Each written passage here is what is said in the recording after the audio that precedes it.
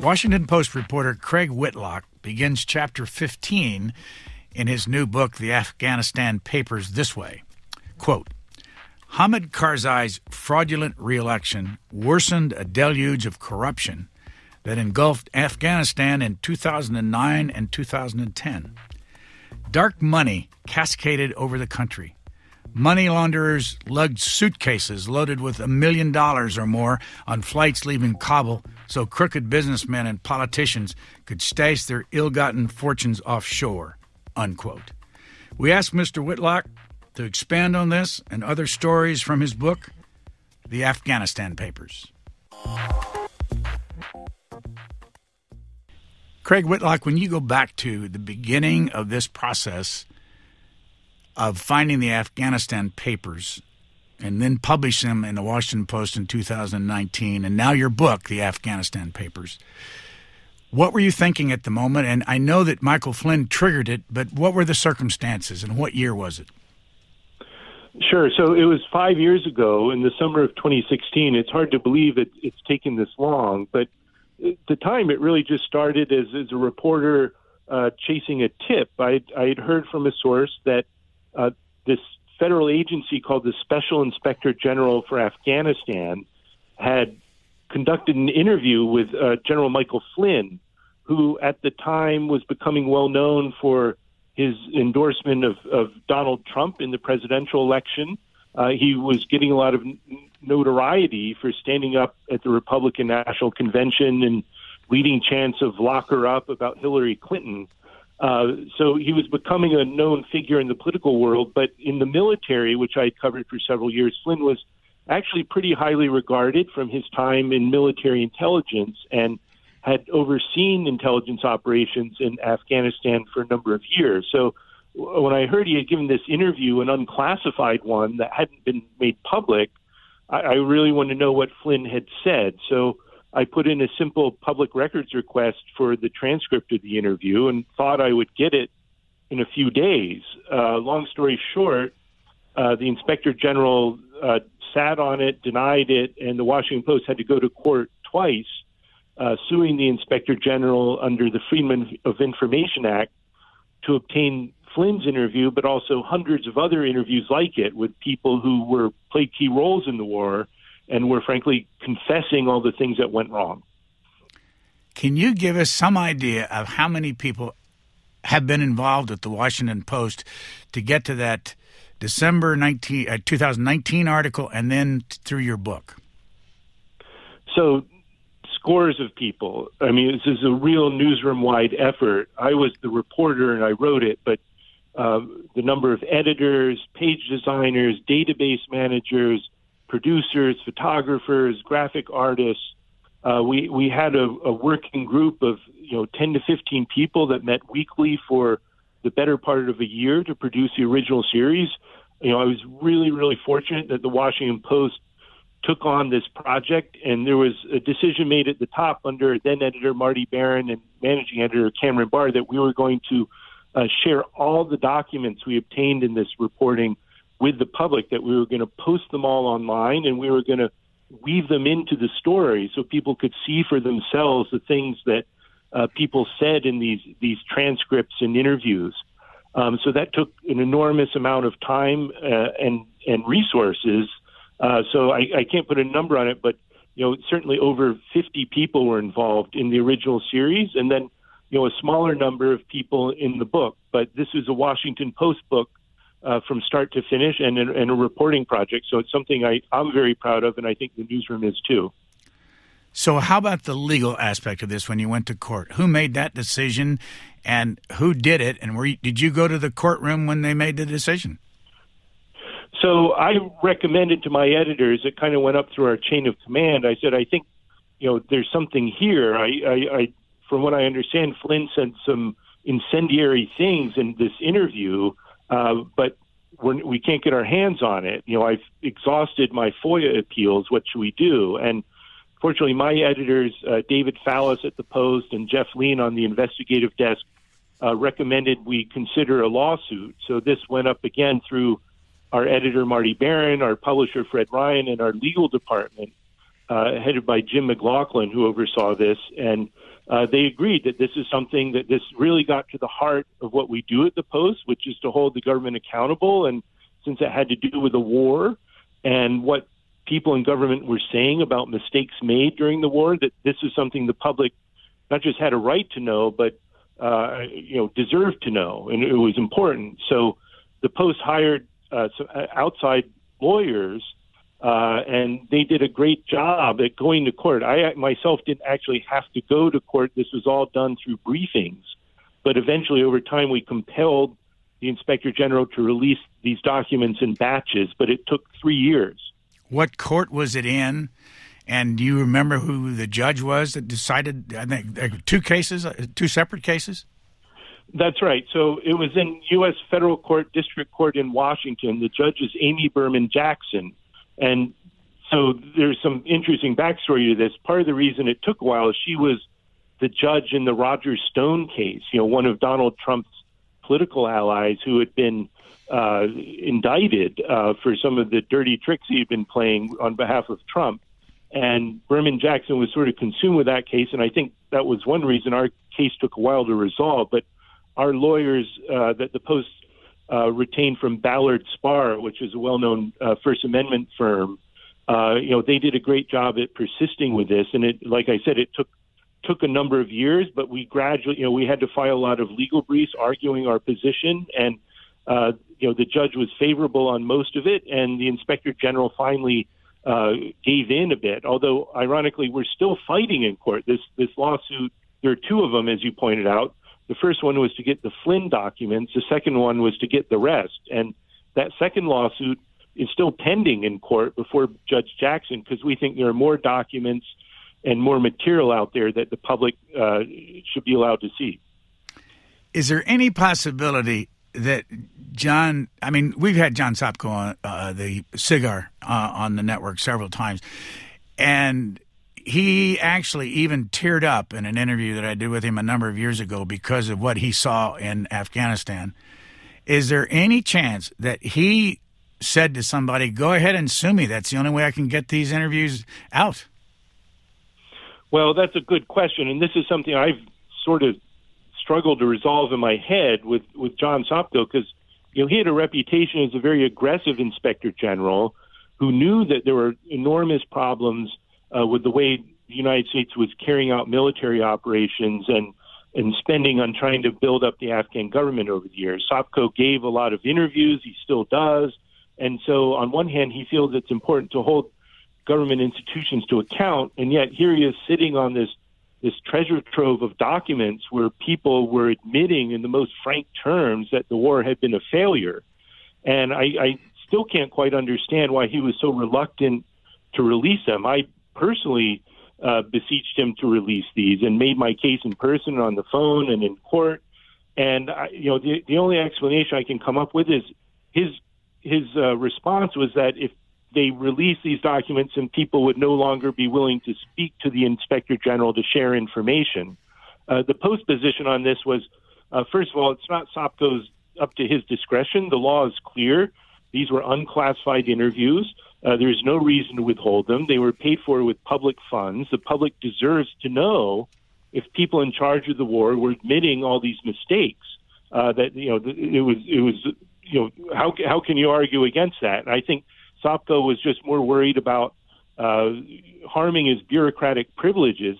This might make his job harder in the future, but our argument was, that doesn't matter. That pales in comparison to the public's right to know and the necessity of informing the public about these documents.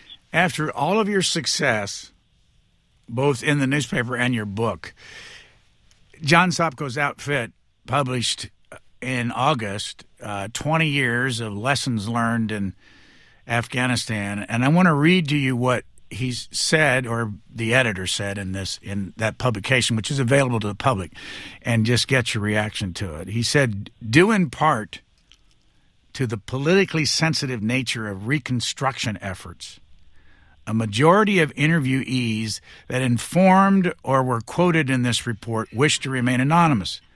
For those still working in government, confidentiality was particularly important. Therefore, to preserve anonymity, our interviews often cite, quote, a senior U.S. official, unquote, a USAID official, or a former NSC official. They're still holding to the fact that these people aren't going to be quoted in their publication, but you have to go to the Post. What's your reaction when you hear that?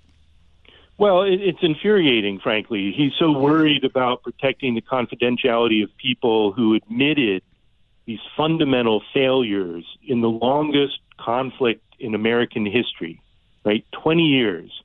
2,400 U.S. troops lost their lives.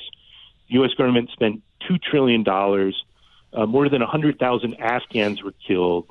And it's important to have accountability. So if you have people in the U.S. government who were admitting that they didn't know what they were doing in Afghanistan, and that's a quote from a number of people in those interviews, or that this was an unwinnable war, or that they didn't have a military strategy, on what basis are those essentially confessions being withheld from the public just to protect someone's reputation or to hope that they'll speak to the Inspector General again?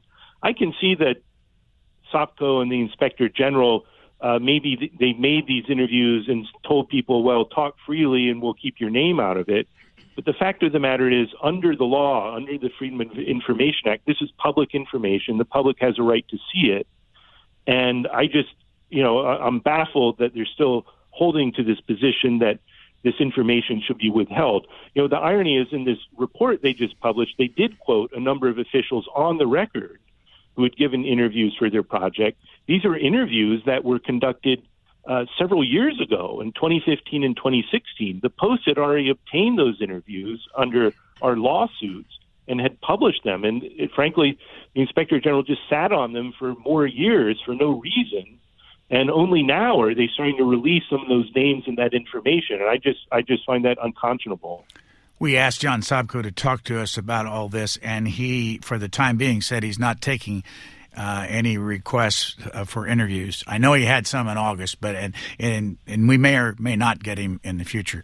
Let me ask you about yourself. Where are you from originally?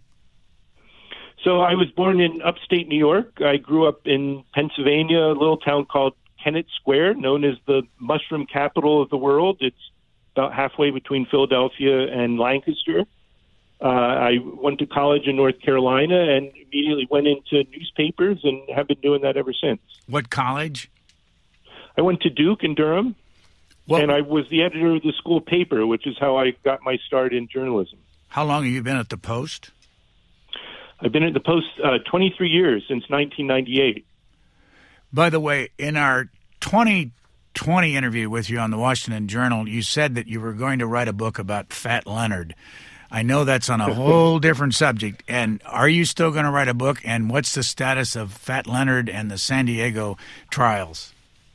Yeah, so Fat Leonard, just for a little background, is the name of a defense contractor from Malaysia who had supplied the U.S. Navy ships and submarines throughout Asia with water, fuel, food, any equipment they needed anytime they pull into port into Asia. And this turned into an enormous corruption racket where he defrauded the U.S. government of tens of millions of dollars, but he also bribed dozens and dozens of U.S. Navy officers with prostitutes, extraordinarily fancy meals, cash payments, you name it. So it really is, it's the worst corruption scandal in U.S. military history.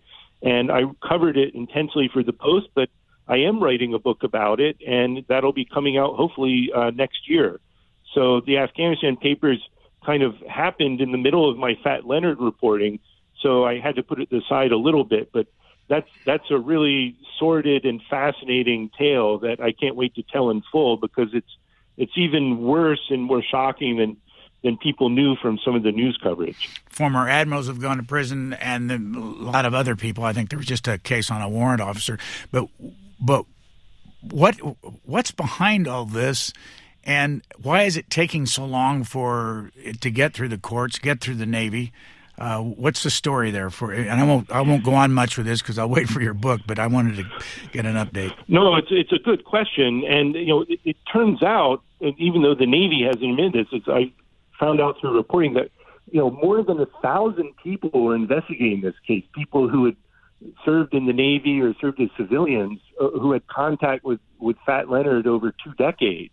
So it's this enormous case, and it has taken the federal government, the Justice Department, and NCIS, the Naval Criminal Investigative Service.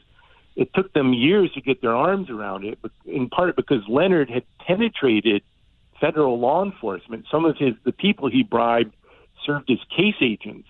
And so this made it very difficult for the government to prosecute him, to find enough evidence to arrest him. And then the amount of material they accumulated in terms of Leonard's emails and photographs of him and Navy officers with prostitutes. I mean, it's just this unbelievable storehouse of information. And it has moved very, very slowly in the courts. I don't have a good explanation for that. More than 24 Navy officers have already pleaded guilty, but there's one last trial with 7 defendants remaining that is supposed to go to trial now in February of next year, but that's taken 5 years from the time they were indicted, and it's just moved at a glacial pace through the courts. Back to your book. How corrupt was Hamid Karzai, who is still in Afghanistan, and Ashraf Ghani and some of the rest of the leaders over the years?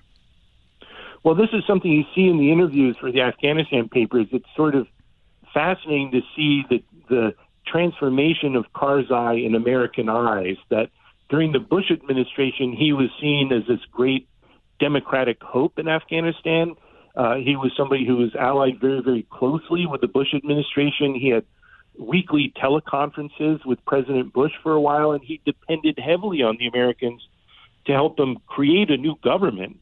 And he was elected in what appeared to be free and fair elections in 2004. And this was something that was hailed by the United States and other countries. But over time, the Americans began to have their doubts about Karzai and thought he had allowed a lot of people in his government to become corrupt. There's a lot of debate of whether Karzai himself was taking money, although, the CIA, it turned out, was delivering bags of cash to his office that he could dispense his political favors. But one of the problems was that Karzai's half-brother, a guy named Ahmed Wali Karzai, was corrupt, and he was taking a lot of money from defense contracts and other payments as the sort of political boss of Kandahar.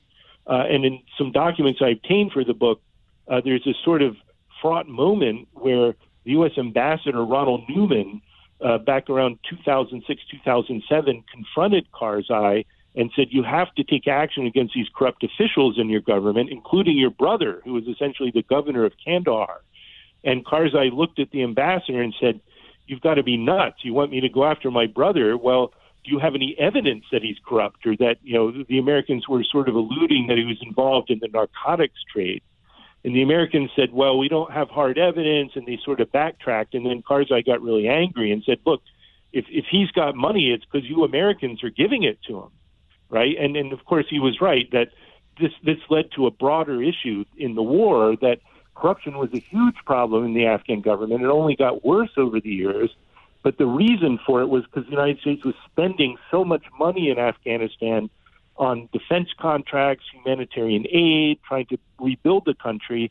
It was more money than Afghanistan could possibly absorb. So not surprisingly, a lot of it ended up in people's pockets.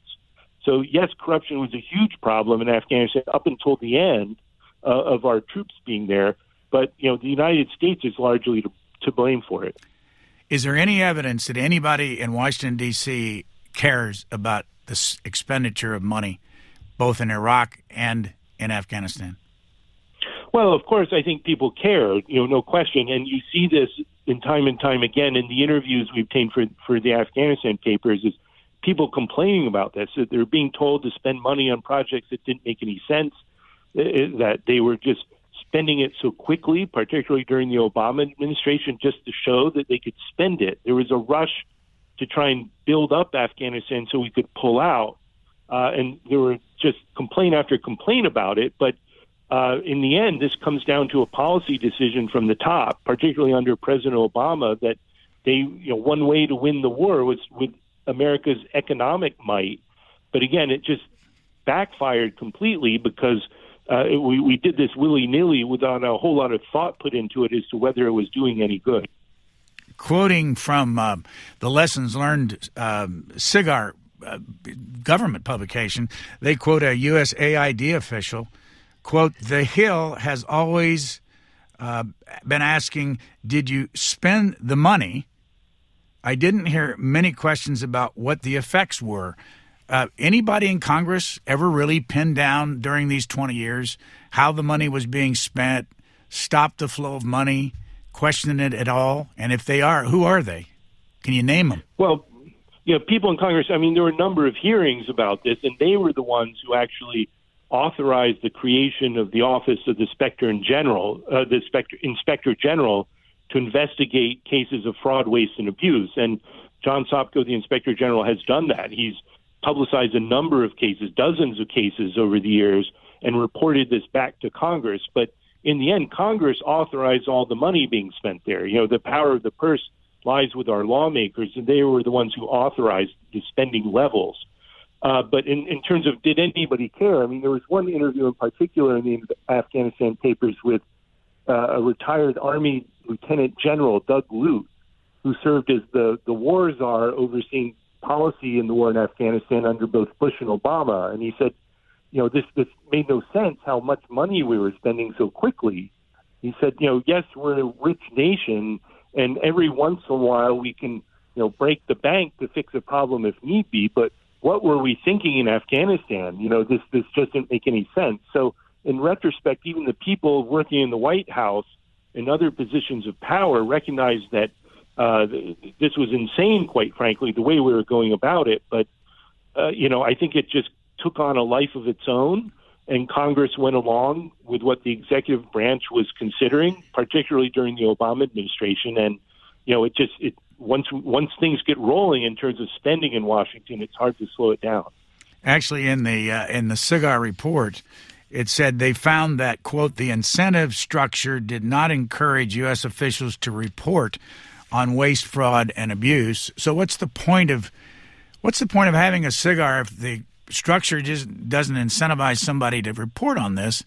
And here we find ourselves 20 years later, according to, as you know, the Brown University Costs of War Project, $8 trillion spent on Iraq, Pakistan, Syria, and Afghanistan.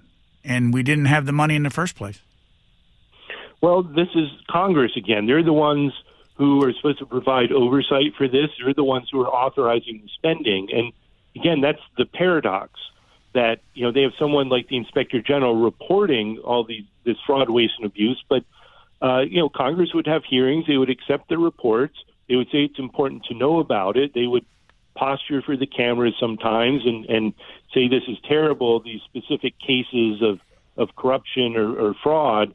But, over 20 years, they didn't rein this in. They authorized the use of military force in Afghanistan, Iraq, and these other places. And, Congress has been very reluctant, members from both parties, to hold the executive branch to account in this regard. Let me read from a Washington Post story, September the 4th, 2021, by Isaac Stanley Becker, and get your reaction. Last year, retired General Joseph Dunford, Jr., who commanded American forces in Afghanistan in 2013 and 2014, joined the board of Lockheed Martin, the Pentagon's biggest defense contractor. Retired General John R. Allen, who preceded him in Afghanistan, is the president of the Brookings Institution, which has received as much as $1.5 million over the last 3 years from Northrop Grumman, another defense giant. David H. Petraeus, who preceded Allen and later pleaded guilty to a misdemeanor charge for providing classified materials to a former mistress and biographer, is a partner at KKR, a private equity firm and director of its Global Institute. And I'm sure you know that John Walters, who was involved in the drug interdictions and all in the Bush administration, is now the CEO of the Hudson Institute. I can go on with these stories. How does this happen if everybody was so wrong and they're now given these expensive board seats for these defense contractors? Well, that's a really good question, Brian. And Isaac did a great article on that in the Washington Post. I consulted with him a little bit, but his reporting was first rate. And this is exactly the question. how could these people in charge of a failing war, the longest war in American history, land on their feet financially and in the public eye? And I think it really gets to the question that there really hasn't been any accountability for the people who oversaw our policy there and what we did in Afghanistan, both in terms of military strategy, but also in terms of the spending. We kind of let things slide, and particularly for senior commanders in uniform, there's a tendency in America to kind of exalt them. We have a lot of respect for people in uniform, for people who devote their careers to protecting the country, but sometimes there's a reluctance to hold them accountable for when things go awry. And in this case, I think there's a lot of frustration, particularly among veterans who served in Afghanistan, who saw their friends or fellow soldiers or Marines die, or who they themselves lost limbs or suffered enduring wounds in Afghanistan in that war, to see these generals who ran the conflict, who were in charge, frankly, become wealthy. I think there's a lot of veterans who aren't wealthy off this war who are having to bear these scars for the rest of their lives. They have a hard time accepting that. I looked up the major corporations in defense contracting: Boeing, Raytheon, Lockheed Martin, General Dynamics, Northrop Grumman, Huntington Ingalls. All of them have somebody who served in a high position in the military on their boards of directors. For instance, John Richardson's on the Boeing board, along with Edmund Giambastiani, former vice chair of the Joint Chiefs. Richardson was the 31st Chief of Naval Operations, and Stacey Harris, who's the former Inspector General at U.S. Air Force. It seems like that no matter what your experience is, no matter whether you failed or not, that you can succeed in corporate America. Well, that's right. This is what they call the revolving door between government and the private sector, and that's especially pronounced in areas of national security. So the defense contractors want to hire the senior generals and admirals as soon as they leave the service because they still have connections, and they can help them acquire defense contracts and provide them advice on new weapons programs. So, this is, something that Eisenhower called the military-industrial complex, and it feeds off itself. The defense contractors know that these retired officers carry a lot of weight in Washington with Congress, and they know how things work within the Defense Department and the Pentagon, and they're essential to their business model. So this is something that's been going on for many years, and frankly, will continue to do so. I see no reason that it's going to change. On page 94 of your book, I want to read a couple of quotes that you have. There's a series of them. Start with this, quote, "We are prevailing," Army Major General Robert Durbin, the commander in charge of training the Afghan security forces, told reporters on January the 9th, 2007. He added the Afghan army and police, quote, "continue to show great progress each day." Was he telling the truth? No, he wasn't. As we document in the book, people who were advising and training the Afghan army knew that they were a disaster in the making, and yet in public, Durbin and other generals, year after year after year, kept saying the Afghan army and police forces are making great progress. They'll soon be able to defend the country on their own. So the narrative was completely at odds with the reality on the ground, and these generals in charge knew it because their trainers, the people who are actually putting the Afghans through boot camp, who were out with them on patrol, who were trying to train their leaders, they were reporting constantly the Afghan units weren't ready for prime time, that they doubted they could ever take on the Taliban effectively. So the chain of command was aware of this, but they didn't want to admit it to the American people. They weren't telling the truth.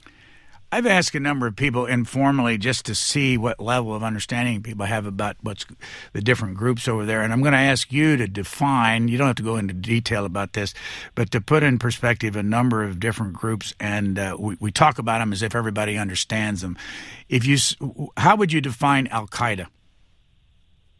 Yeah, so Al-Qaeda, I covered Al-Qaeda as a network for several years as a foreign correspondent. And Al-Qaeda, what we call Al-Qaeda Central, this was the original organization that was set up by Osama bin Laden and other people like Ayman al-Zawahiri, who was an Egyptian doctor, and these were Islamic radicals who had a worldview that they wanted to change. They wanted to topple a lot of powers in the Middle East, like the Saudi government, the Egyptian government, that were friendly with the United States. And as we all know, al-Qaeda embraced terrorism, particularly spectacular attacks like we saw on September 11th and the 1998 embassy bombings that the United States had in East Africa. So this is a very defined terrorist group that bin Laden headed until his death in 2011. How big are they today, and where are they headquartered today? Well, that's a good question. And so what happened after we invaded Afghanistan in 2001 is al-Qaeda became more diffuse. They sort of inspired a number of affiliate groups in other countries and other regions like Iraq and Syria and Pakistan that took al-Qaeda in name, but these were essentially franchises of al-Qaeda that were no longer directed day to day by bin Laden or his lieutenants. So what remains of al-Qaeda, the central organization today, is the short answer is not much, but in a way it doesn't matter because they've already inspired and kicked off these other affiliates in North Africa, in Syria, and places like that. So it's metastasized as an organization, but it doesn't have the strict command and control or organization that it did 20 years ago. What is ISIS? ISIS is the Islamic State. Originally, this was centered in Iraq and Syria, and that's a reference to the IS of ISIS. But this was a separate group from al-Qaeda. It had some affiliations, but they also have inspired affiliates in different regions throughout South Asia and the Middle East. So there's an ISIS group in Afghanistan and Pakistan that they call ISIS-K, or Islamic State Khorasan, which is sort of a classical Arabic term for the region stretching from Iran through Afghanistan and Pakistan. So again, like al-Qaeda, ISIS has a number of affiliates throughout the world. The Taliban. The Taliban is sort of a catch-all term for the Afghan insurgency that has fought the United States from 2001 till earlier this year. The Taliban was the government of Afghanistan from 1996 to 2001 until the United States and our allies in Afghanistan forced them from power. Over time, though, the Taliban has kind of become a label that we put on anyone who is fighting the insurgency against the Afghan government and U.S. military and our allies in Afghanistan over the last 20 years. So sometimes you have groups that maybe don't see themselves as Taliban, but they're part of this insurgency trying to kick out U.S. troops. So you have a lot of factions under this broader umbrella of the Taliban, but their goals really are more focused and limited to what's going on in Afghanistan and Pakistan. Unlike al-Qaeda or ISIS, their worldview is really limited to Afghanistan and Pakistan. Back to your book, on that same page, in quotes, Army Major General Benjamin Freakley, commander of the 10th Mountain Division, gave an even sunnier assessment a few weeks later. Quote, "We're winning," he said during a January 27th news conference. Despite the surge in bombings the year before, he declared that U.S. and Afghan forces had made great progress, in quotes, and defeated the Taliban and the terrorists that opposed this nation at every turn, unquote. Did he tell the truth?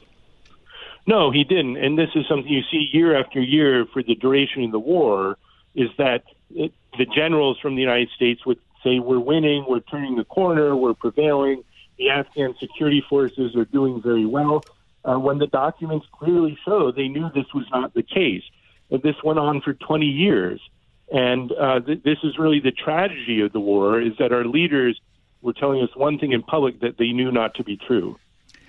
You relied on the Miller Center, oral history, the lessons learned, WikiLeaks, the National Security Archive, the Army Center of Military History, the Combat Studies Institute at Fort Leavenworth. How do you figure out where to go and what to trust with all those different organizations? Well, that's a good question. I'm an investigative reporter, so I deal a lot in documents. And documents are kind of the gold standard when it comes to journalism and reporting, because it isn't people saying things on background or anonymously in interviews. These are public records or things in the public domain. So, it isn't people just making stuff up as source material. It's right there in black and white.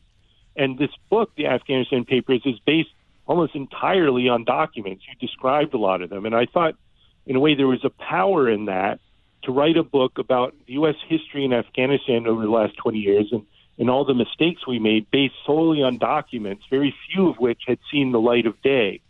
So as I started writing based on the lessons learned documents that we won in court from the Inspector General, of course, I just want to know what other documents are out there that we haven't tapped into previously that could help us tell this greater story, this bigger, broader story of what went wrong in Afghanistan. That's what led me to oral histories that the Army had conducted with hundreds of Army and other troops, officers in Afghanistan over the years. That they had collected this tranche of oral history interviews that had been, they were technically public, but most of them had never seen the light of day. There were also these interviews with senior members of the Bush administration that, as you pointed out, were conducted by the Miller Center at the University of Virginia. Those were just approved for public release in the last 18 months or so. So they were fresh, even though they dealt with events during the Bush administration. There were a host of other sources of documents. And of course, as reporters, we always assess the newsworthiness of these things and also the credibility of them. And they all met the highest standard. These were revelatory documents for the most part. People weren't holding back in their assessments. Other ones like diplomatic cables that had been declassified were contemporaneous records of operations in Afghanistan. So if you add it all together, that's how you get this book. You draw on all this different source material, but if you add it all up, it's a pretty rich combination of material that tells that bigger story.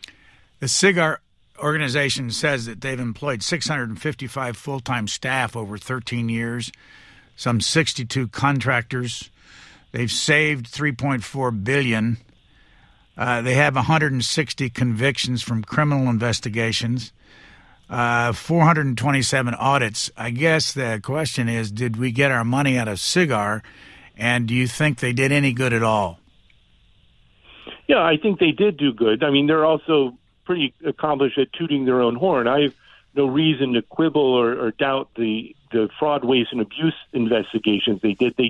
They certainly did shine a light in important areas and how money was being wasted. They brought this to public attention, and in some cases, they forwarded cases to the Justice Department for prosecution. And that having that level of accountability from an auditor and inspector general is incredibly important, especially given how much money we spent in Afghanistan over the last 20 years. No question. That said, my beef with the inspector general is these interviews they did for their Lessons Learned project, in which the people in charge of the war frankly admitted that they didn't know what they were doing, that they didn't have a strategy, that they knew the war was unwinnable, but yet let the war drag on and on. Frankly, I think it's a crime that they kept that material secret and they didn't allow that information to become public, even though when the Washington Post asked for it, we had to, again, sue twice in federal court. I think that was a dereliction of duty on their part, that they should have let that information become public so people could have been aware of this years ago. What are the chances that all of those generals would have talked if they knew they were going to have their words public? Probably they would have been much more careful, although it's hard to paint with a broad brush. A number of those interviews the Inspector General did were labeled on the record, and these had the people's names. So the Inspector General didn't want to release them, but they knew there was no reason they couldn't identify these people. They had not granted them anonymity or guaranteed them confidentiality. These were people speaking out saying, we think it's important to go on the record. There was one interview, two interviews actually, with Ambassador Ryan Crocker, who was ambassador in Afghanistan and Pakistan and Iraq. And they asked him, do you want us to keep your name out of this? And he said, no, it's important. What's the point of having a lessons learned project if we don't do it on the record? And I think Ambassador Crocker was exactly right. I think there's just a knee-jerk reaction in Washington for people to go anonymous and not put their names to things. And, that leads to a lack of accountability. And so I think Ambassador Crocker was absolutely right, and they should have put all this information on the record. This is a small item in your book, but I'd like to ask you to tell the comic book project story. Oh, sorry. For a second, I didn't catch on your drift.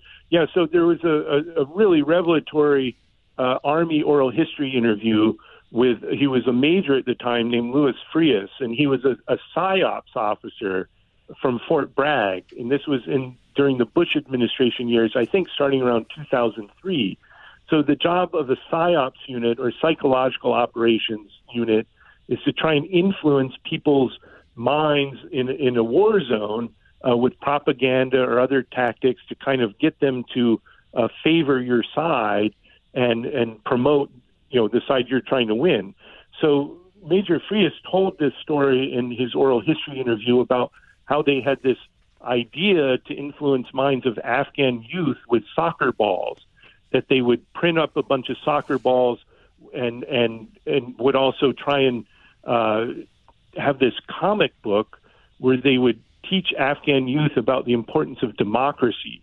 And they would explain democracy kind of like having a captain of a soccer team, that everybody in the team wants to elect the captain to lead the team. This was going to be explained in the comic book as a way to explain democracy. And they spent a lot of time and money on this project to come up with a comic book. And the Army officer who was behind it said he never even got to see it in the end before he left Afghanistan, because so many layers of review at the embassy and the military command had to sign off on it. But it sort of was emblematic of how the U.S. really didn't understand Afghanistan. It spent all this time and resources on what they thought were sophisticated psychological operations, trying to manipulate public opinion in Afghanistan, when with comic books and soccer balls, and clearly none of it worked. That we just didn't understand this country, but we thought we could go in with these sophisticated tactics to change public opinion in a country that we ourselves didn't understand. Was there anything that you found in any of the interviews that you didn't publish on purpose because you thought it was a security problem? No. In fact, the Washington Post made a decision early on at the highest levels that all the interviews we obtained from the Inspector General, all the other materials we used in our newspaper series in December 2019, that we were going to post it all online. This was all unclassified material. We'd won this through our FOIA lawsuits, and we thought the public had a right, this was public information, the public had a right to see it for themselves. And we spent a great deal of time trying to present it in an easily accessible way and weave it in with our news story so people could see for themselves the documents and the quotations. But this was all unclassified. There was no security risks. These were just people describing all the mistakes that were made in Afghanistan, but there was nothing that would put anyone at risk in terms of military operations or anything like that. What was Operation Riverdance? Operation Riverdance was an effort in 2006 by the United States and the Afghan army to eradicate opium poppy production in Afghanistan, particularly in Helmand province, which is this dusty, hot desert province in southern Afghanistan that was the epicenter of opium production, not just in Afghanistan, but the whole world. Over the years, Afghanistan has supplied somewhere between 80 and 90% of opium to the world. It's the biggest producer, and Helmand was the center of that. Operation Riverdance was a sort of a military security operation where the Afghan security forces, with advice from the U.S. military and State Department and Drug Enforcement Administration, they were going to go through Helmand province and physically eradicate all these opium plants that had been raised. And they would do this with really primitive means. They would have tractors drag through the fields with these sleds that would knock down the plants, and they had small armies of guys with sticks or machetes to literally whack all the plants. And this operation in public, U.S. officials and Afghan officials kept saying how great it was and what a success it was. There was even a prediction from an Afghan official in Helmand that soon, within a matter of months, they would stop all opium growing and production in that province, which would have been an enormous achievement. But in documents for the book, in Army oral histories and other papers, the people who were involved from the American side said it was a disaster from the beginning, that this thing went awry from the start because the Afghans would really just selectively target the fields of poor farmers, which just drove them into the arms of the Taliban, because then these poor Afghan farmers didn't have another livelihood. So, of course, they got angry at the Americans and the Afghan government and joined the insurgency. At the same time, the Afghans would spare the fields of people with political connections in Afghanistan, like warlords or other people who were corrupt in the government. So it became a way for the corrupt Afghan officials to sort of rub out their competition in the opium trade. So this really was a debacle from the get-go, and even though, again, in public, U.S. and Afghan officials kept saying how successful it was. Any American going to pay a price for spending $9 billion on the drug issue over in Afghanistan and having poppies be more, they're more being grown now than ever? Well, that's right. And this is the irony. Despite us spending $9 billion over 20 years to try and reduce drug production in Afghanistan, the amount of opium being raised over there, these opium poppies, these flowers is what they look like, but they produce resin that's used to produce opium and then heroin and morphine. The production has tripled over the last 20 years, so despite our efforts to curtail it, it's only made the problem worse.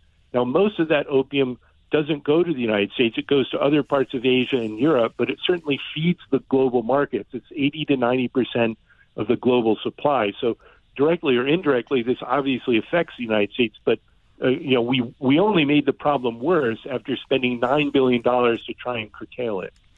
Quote from your book, Major Douglas Ross, a U.S. military advisor embedded with a unit of Afghan soldiers, called Riverdance an illegal operation and worried it would trigger a mass revolt against U.S. and Afghan forces. Quote, if somebody's in there fleecing the people and we're providing security, then we're sending the wrong message, unquote, he said in an Army oral history interview. Believe me, my hair turned white by the end of this operation. Right, and that's the power of these interviews and these documents. He's so stark in his criticism of this operation, saying, my hair turned white. That's how worried I was. So the guys on the ground know what a disaster this is in the making. And yet in public, the generals are saying, oh, this is great. This is working. We're making progress.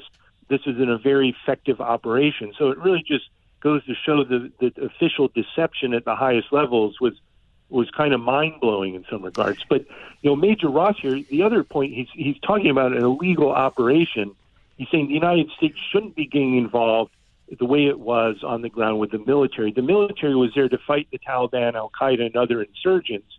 This was something they never really worked out under Obama, Bush, or Trump, was what's the role of the military in this war on drugs? Why are we using soldiers over there to get involved in countering drug production when our mission is supposed to be fighting Al-Qaeda or the Taliban?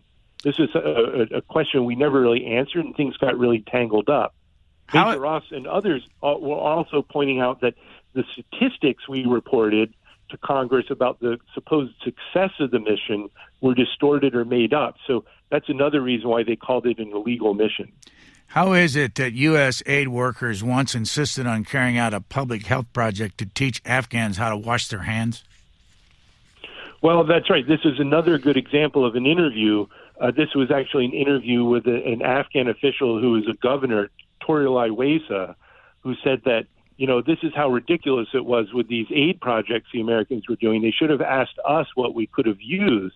Instead, the Americans would come in and act like they knew it all and would tell us what to do. So they had this project to teach Afghans good hygiene measures, to wash their hands several times a day. And as the governor was pointing out, it's like, we go to pray. We're devout people. We know how to wash our hands. This is silly. Why are they teaching us how to do this? And yet the Americans wasted a lot of money on projects like that. And that was his primary example of how foolish a lot of these projects were.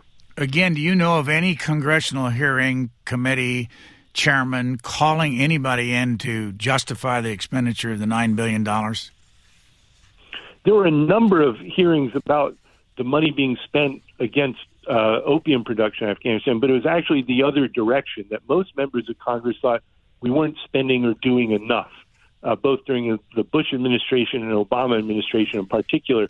There was real pressure from members of Congress on the U.S. military and the State Department to do more.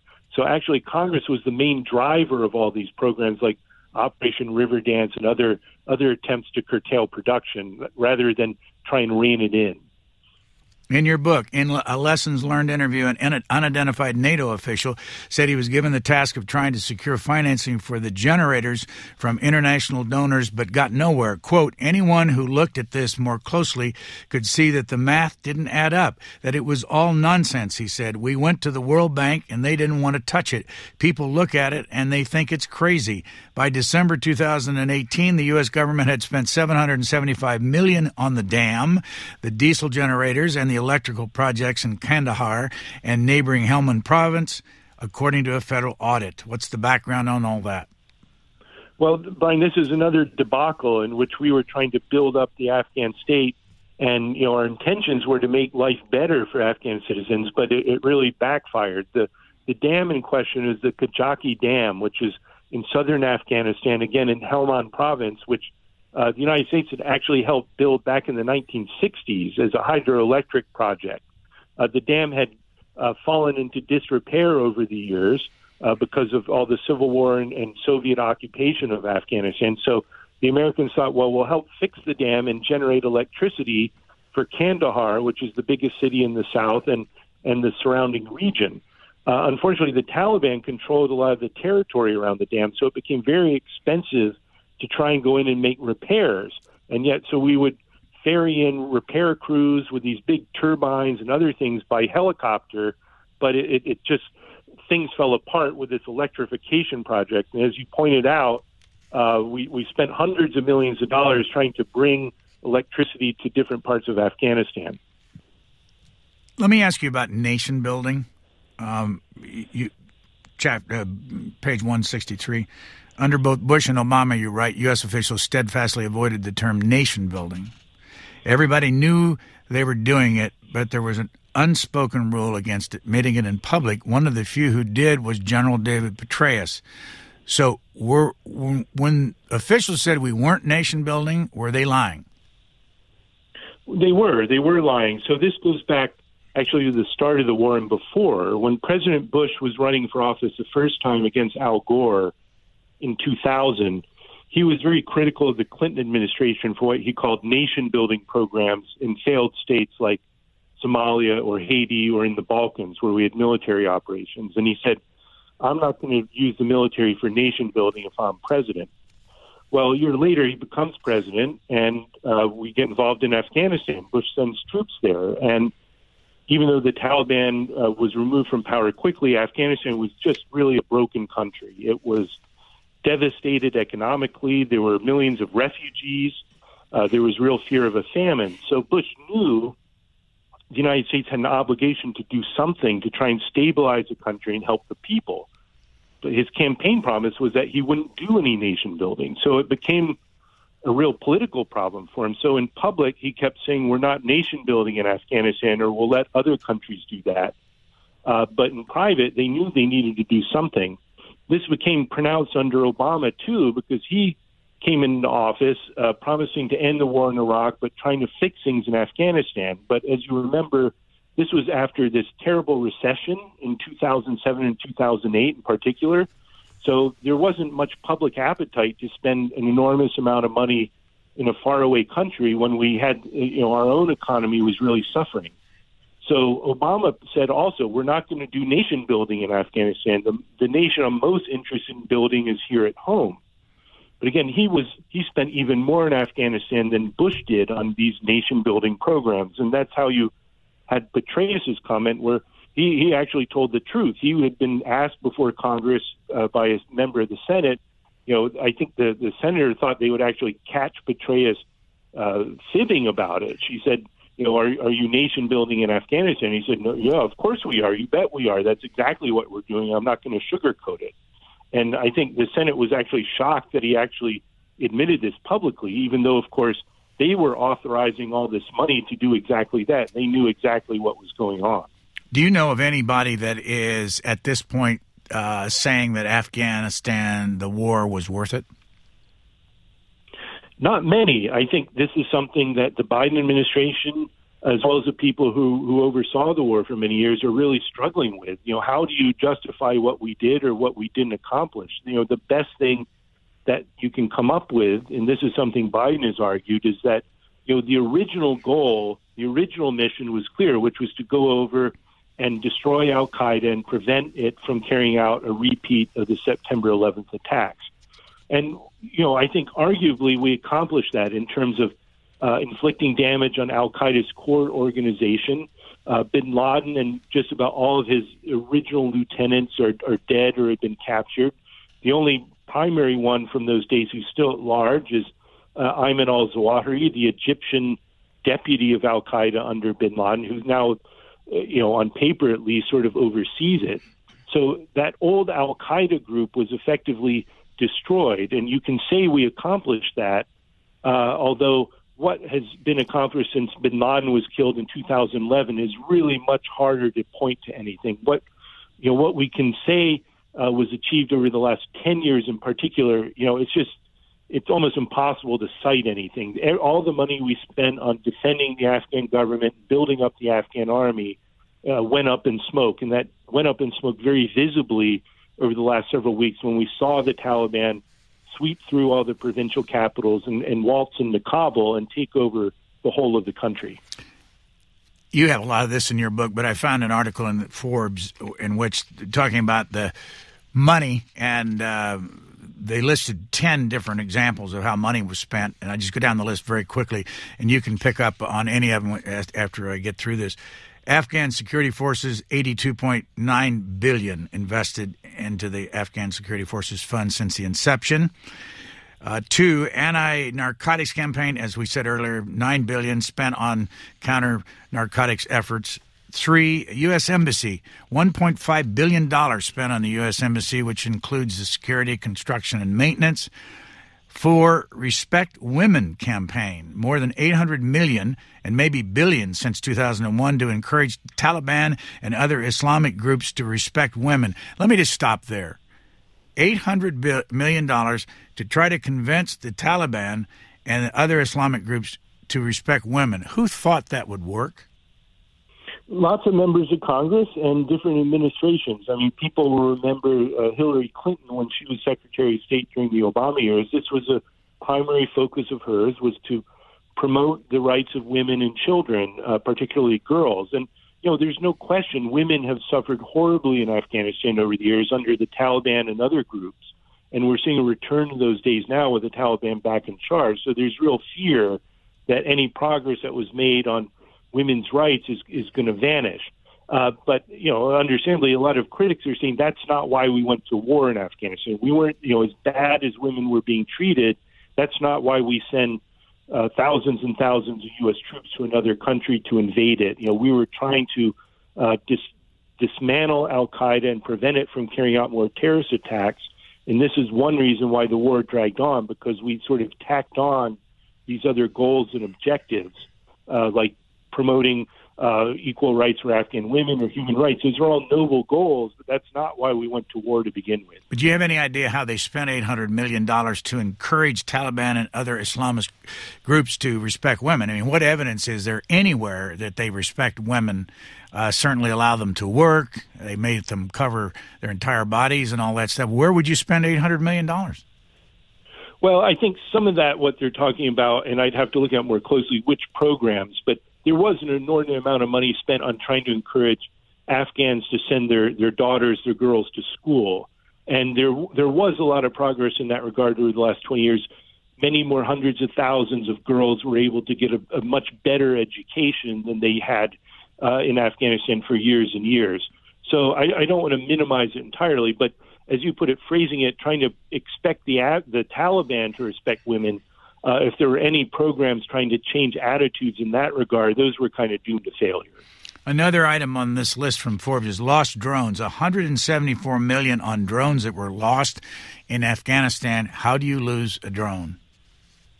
Well, this is actually something I wrote about in an investigative series for the Washington Post. It's not that hard to lose a drone, particularly the big ones that are known as predators or reapers. These are ones that fly around pretty slowly, about 100 miles an hour. They look like small turboprop planes almost. But even though they're supposed to be operated remotely and are supposed to be reliable to return to base and maneuvered without pilots, a lot of times we'd lose the satellite link, particularly in Afghanistan, but also in Iraq. and these drones would just disappear into the wild blue yonder, and sometimes they'd crash into mountains, sometimes they'd crash into villages or harm property, and there were a lot of close calls where they would also crash upon landing at U.S. military bases. So the number of drones that crashed or were lost in Afghanistan was pretty high, but this was something, again, that most Americans didn't see because the U.S. military didn't like to publicize this at all. Ashraf Ghani left the country right at the end of our involvement over there, and there was a report that he took millions of dollars with him. He was an American citizen until 2009 for a while, spent about, 12, 13 years in this country teaching and going to school. Did we put him into that job as president over there? And if we did, how did we do it legally? And do you think he left the country with buckets of money? Well, the last question is to the buckets of money. I have no idea. I don't have any first-hand knowledge of whether he did or not. I think that's a report that's been uncorroborated. Certainly, there were a lot of Afghan officials who did leave the country with a lot of money. They tend to deposit it in banks in Dubai or buy property down there. And this has been a problem for 20 years where a lot of Afghans who got wealthy off the war deposited their money outside the country or offshore. Ashraf Ghani is an interesting case because he's emblematic of another problem we had in understanding Afghanistan. This was somebody who was an Afghan national but had spent a good part of his adult life and career in the United States and other Western countries, and he was seen as a smart, even brilliant person whose specialty, ironically, was how to rebuild failed states. So when it came to economic questions, he was very good. But as a political leader of Afghanistan, he was incompetent, very ineffective. There was a story that just a couple days before the Taliban swept into Kabul, Ghani was trying to host a conference on digitizing government operations, and that the Americans couldn't get him to pay attention to the fact that the Taliban was sweeping through the whole country. So this, in the end, he was a very clueless leader who really didn't have his finger on what was going on in his country. But yes, the Americans did help put him in power. When Ghani was first elected and then reelected, both of those campaigns and votes were seen widely as to be fraudulent. But the United States, because it was friendly with him, and frankly, he spoke very good English and he knew how to deal with Americans, we tolerated him in office and supported him. We've had you talking for an hour, and I got a couple questions, and we'll let you go. What was Project Avocado? Project Avocado was a name for the Washington Post effort to work on the Afghanistan Papers and collect them and produce them in our original series in December 2019. That was a sort of whimsical name I came up with because I was worried that I had all these documents that I knew were extremely newsworthy, and I didn't want them to leak out. I didn't want our competitors in the news business to find out about it. So we had so many people in the newsroom who were needed to help produce this series and edit it that I knew this would attract attention every time we'd have these meetings with 10 or 15 people, and they'd wonder what we were working on. So we referred to it as Project Avocado simply because I wanted to come up with a name for it that nobody would associate with Afghanistan. It was the first thing that came up, first word that came to mind. And actually, it sounds silly, but it worked in the end. We were able to keep a lid on the project, and it was a big surprise when it came out in December 2019. What evidence do you have at the Post that this was successful?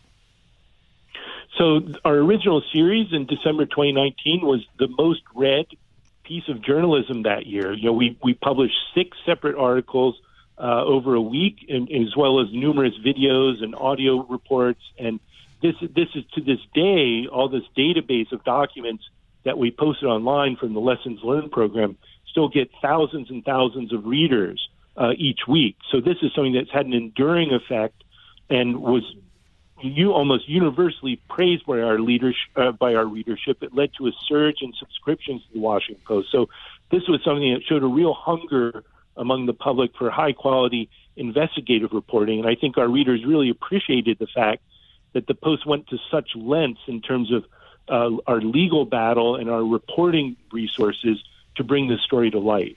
Who is Jennifer Toth, and how do you know her? You sound like a prosecutor, but Jennifer Toth. Like I'm afraid to admit this, but Jennifer Toth is my lovely wife, and we've been married for 25 years, and I love her very much. And what does she do for a living? She's also an author and journalist. She's actually been interviewed by you in the past. She writes nonfiction books and is actually a much better writer than I am. You can tell her that was the highlight of her interview when I asked you that question. She'll be glad to hear it, and hopefully I didn't screw up the answer. And what about Kyle Whitlock? Well, he's our son, and we love him very much, too. In terms of Afghanistan, it's something I note in the book. He was just 1 year old. He was an infant when 9/11 happened, and when I first went to help cover the war in late 2001. Now the war's finally ended, at least American involvement, but he's 20 years old. He's now a college junior at Emory University. So really, his whole life has been, all he's known since he's been alive is the fact that the U.S. had been warring in Afghanistan and that his dad was helping to cover the war. So I think that's something that a lot of older Americans forget, that, such a large proportion of our population, all they've ever known is the fact that we've been at war since September 11th. How many times have you been to Afghanistan? Honestly, Brian, I can't count. I don't want to say it's more than anybody else by a long stretch, but over the years it's been a lot. I first went to the region in 2001. I ended up spending more time in Pakistan because of events there, but I was a foreign correspondent for several years based in Europe covering counterterrorism, so I went to Afghanistan, Pakistan, the region quite a bit. Starting in 2010, I became a Pentagon beat reporter. So from 2010 to 2017, I would often go to Afghanistan at least a few times a year traveling with the Secretary of Defense or military commanders. So this is something I don't want to mislead people and make them think I was living in Afghanistan like many of our bureau chiefs in Kabul. I don't have that level of expertise in Afghanistan living there. But in terms of military operations and covering the war, this is something I've done for the last 20 years. You ever get tired of talking about this subject? No. I mean, the one subject I'm happy to talk your ear off about is Fat Leonard. That's a fascinating tale to me. Afghanistan's, I don't want to say depressing, but it's a tougher subject because so many people have paid the ultimate price there, both Afghans, Americans, and others, and it's just been a real frustration to watch the whole war unfold. But I think it's also incredibly important to document and show to the American people just how their leaders didn't tell them the truth about how the war was going, and on many occasions they flat out lied. And I think that's just very, very important to document and show in no uncertain terms how that happened. So, everything we've documented in this book, nobody's disputed any of it. When we use terms like lie or misled or used official deception, I don't use those terms lightly. I always back it up with documents or with other facts. But I think we've demonstrated beyond a reasonable doubt that the U.S. government did consistently mislead and lie to the American people about how the war was going for 20 years. Who is the most irritated at you and the Post? Well, there's probably a long line of people who are irritated at the Post. Actually, I haven't gotten much pushback on this. I think I was surprised a lot of feedback I've gotten from people who, frankly, don't look very good in the Afghanistan Papers or maybe didn't want those documents to become public. I think actually a lot of them have kind of come around to the idea that it is important to shine a light on all this. People who were nervous at first when we published the documents actually now they are very complimentary of the work we did to bring this material to light. And so I've been pleasantly surprised by that, at the lack of pushback, and actually some people who've changed their minds about the importance of bringing this to public attention. Last question. You say that it all started when you heard that there was an interview with Michael Flynn, former general, and who was very much a controversy during the Trump administration. But it started an interview back in 2015, I believe you said. But in the end, in the book, you only quoted him 3 times. Yeah, that's a good point. And we quoted him more in the original series, and we posted his entire interview. I think, Flynn over the years became increasingly radicalized politically, and in recent years he's become a much discredited figure because he's become a follower of QAnon and some of these other conspiracy groups. So I didn't want to hold him up as the prime example or a voice of authority on what happened in Afghanistan, because I think a lot of people hear the name Michael Flynn and they kind of cringe, because he has been a discredited figure who originally pleaded guilty to lying to the FBI. So his credibility isn't very good, even though, as you point out, he was the original person who I'd heard had given this interview, and that's what got the whole reporting project rolling. Last question. When are we going to get the book on Fat Leonard? Hopefully end of next year. I've been working on that hard, and I'm working on it as we speak. And once this trial gets wrapped up and we learn Fat Leonard's fate, he's still waiting to get sentenced. Hopefully we'll be able to bring that book right out. Seems like you got plenty of time. They don't move too fast on this. Anyway, the Afghanistan Papers is the name of the book. The Secret History of the War. Our guest has been Craig Whitlock of the Washington Post, and we thank you very much. Thank you, Brian. Really enjoyed it, and thanks for your attention to it. Thanks for listening. Please rate, review, and subscribe to this podcast wherever you get your podcasts. We would love to hear from you. You can email us at podcasts@c-span.org.